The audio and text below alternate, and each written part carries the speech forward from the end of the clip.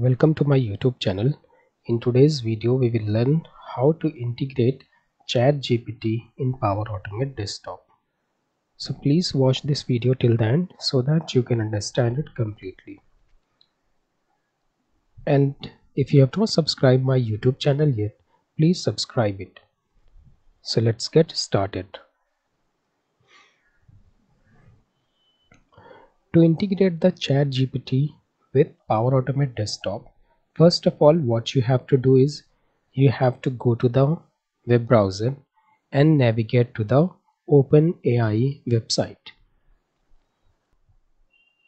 And then I will navigate to the openai.com. And then I will click on API. And here I will get an option to sign up and log in. If you do not have an account with the openai.com, first you have to click on sign up, and then you have to enter your email ID and create an account. Right? Once you have created an account with openai.com, you can click on login, or you can continue with Microsoft account if you have one with the Microsoft, or you can continue with the Google. I will close this because I already have an account, so I will go to the login and I will log in with my credential. So now I'm logged in into platform.openai.com, right? And after this I will go to the personal, and then you have to go to the view API keys.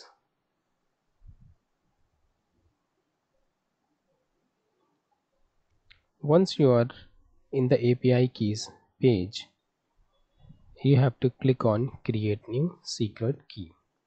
So this secret key will be used to send your API request to the OpenAI, correct? Because I already have a secret key created, I will use the existing one. But if you do not have one, you can click on create new secret key, and then you can copy it in the clipboard, and then you can click on OK. Right? Once you have the secret key, you have to go to the documentation. Make sure you keep your secret key somewhere in the notepad. As of now, I am keeping it in my clipboard. Then you have to go to the API reference and then go to the introduction. So here you will get all the documentation about how you can make API request to the OpenAI, right? And here we have some of the models. What is the model? You can learn about it, and also in the introduction section you can learn about what is prompts and completions, what is tokens, what is models, right? So first of all I will go to the completions, right? Once you give a prompt, it will predict the completions and it will return the tokens. So let's start with completions. I will go to the Power Automate desktop, and then I will go to the HTTP, and from here I will drag this invoke web service action. In the invoke web service action, there are multiple fields which you need to populate. First one is URL. Second one is where you have to specify the method that you are going to use to send the API request. Then you have to specify what type of content it is going to accept, and you have to also specify the content type. Here you can specify the headers if your API requires, and if there is any request body, which you can parse, that also can be populated in the request body section. In the saved response, you can specify whether you want to store it into a variable or you want to write it in some file. Then you have advanced section where you can specify the connection timeout.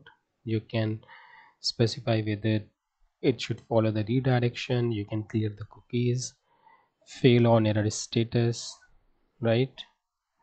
And you can also specify whether you want to encode the request body, right? And if your API requires HTTP authentication, or does it, if you want to accept the untrusted certificates. And also you have an option to specify whether you want to accept untrusted certificates.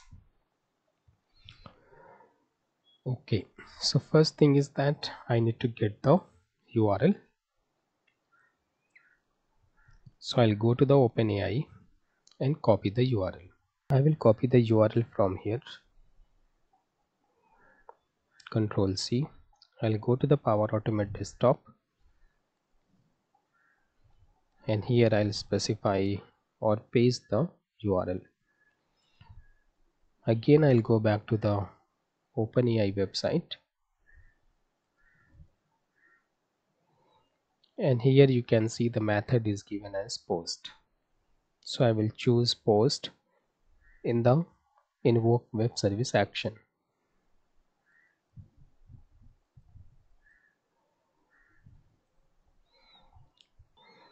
And here you can see that the content type is going to be JSON, right? So same thing I'll specify in our parameter, which is accept and content type. Application slash JSON, and content type is also going to be application slash JSON. And then you have to specify the headers. In custom header, you will specify your secret key, right? The one we created, and you have copied it, from the site and kept it either in the clipboard or pasted it somewhere in the file, right?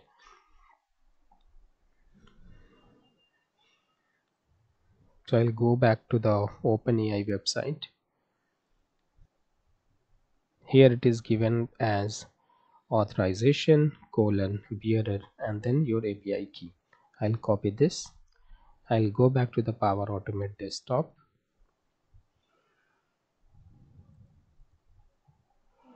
and I will specify, paste the same thing here. And now instead of your API key, I'll paste the actual secret key which I created from the site. And here I have pasted the secret key. Now I have to specify the request body. I will go back to the OpenAI site, and from here I have to specify the model which I'm going to use and also the prompt, right? So what you can do is you can click on copy and copy all of it and paste it here.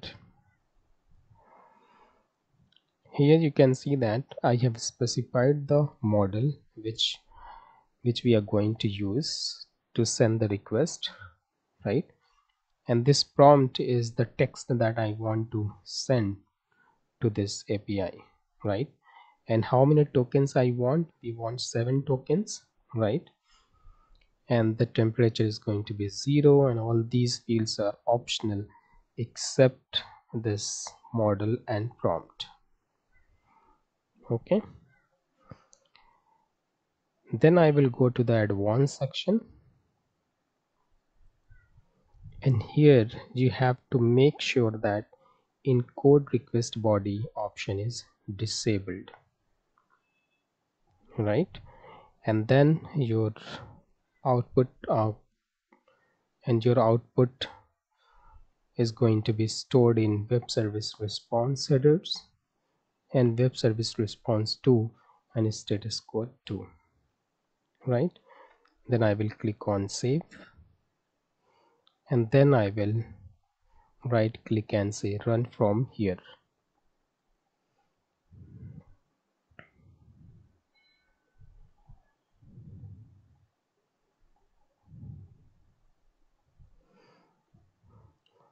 So bot has run. Now I will check the variables, which is web service response 2, and here I have got the response. I can check the status code as well,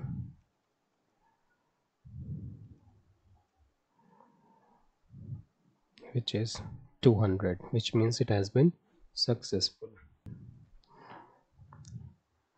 Let's say I want to say that what is Power Automate desktop, and let's increase the tokens as 100, and let's remove other parameters from here, and let's just keep these three, which is model and the prompt, the text that you're going to query, and then the tokens I have specified as 100. Okay, and then I will click on save, and now I will run this bot.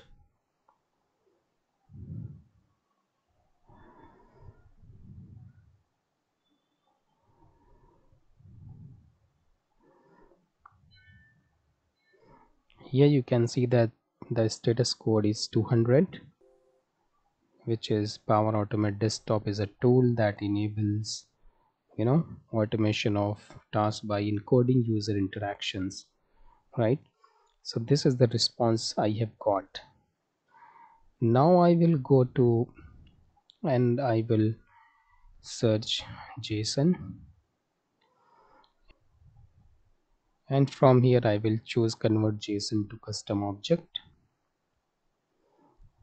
I will specify the variable which I want to use, so it is going to be web response 2, web service response 2, and the output is going to be stored in JSON as custom object 2. Now I will right click on it and click on run from here,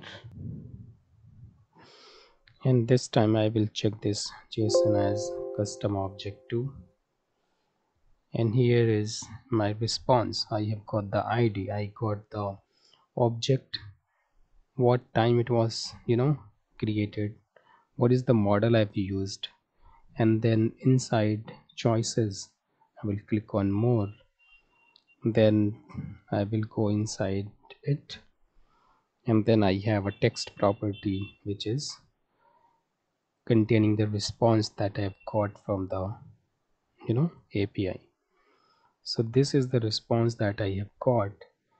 In order to access this text property, it says that first you have to go to the JSON as a custom object 2, then choices, then at the 0 index I will have this text property. So let's just show it in a message box. I'll go to the message boxes, I will drag display message, and from here I will choose JSON as custom object 2, and there it saw that it is choices, then at the 0 index I have text property.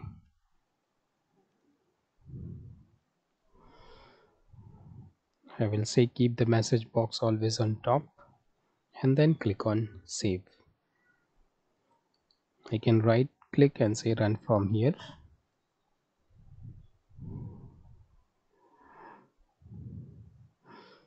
and your bot will start now, and it will display the response that we have got from the API.